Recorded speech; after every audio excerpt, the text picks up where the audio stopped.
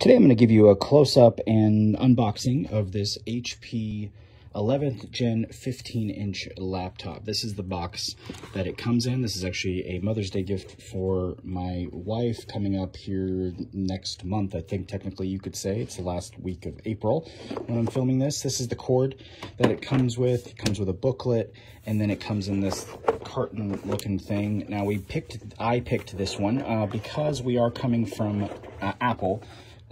We've used Apple for about 10 years total, but for work and things, it's just harder for her to switch between Apple and Windows. So we went with, I chose this one for her. So it comes with this felt thing here. And I picked this one because it had the full keyboard, a nice size 15-inch screen, webcam in there. You got your on-off button there. I'm not sure if that's a fingerprint scanner. I don't know if it is or not. It feels, I think it's probably just a on-off button, but I have seen some fingerprint scanners from HP that are that thin, so I wasn't totally sure. The buttons feel very responsive. I mean, compared to Apple, they're pretty comparable, which isn't saying much about Apple, honestly. But you got your mouse pad here, and then I will give you guys a look at the profile of it, which is the other reason why I got it, because it is very slim.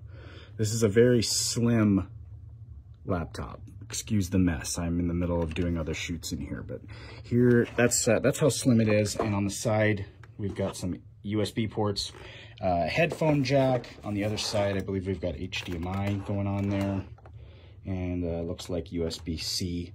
So USB, two different types of USB, pretty much everything you would need. You can find the specs on this on the listing itself, but I'd give you just initial impressions there.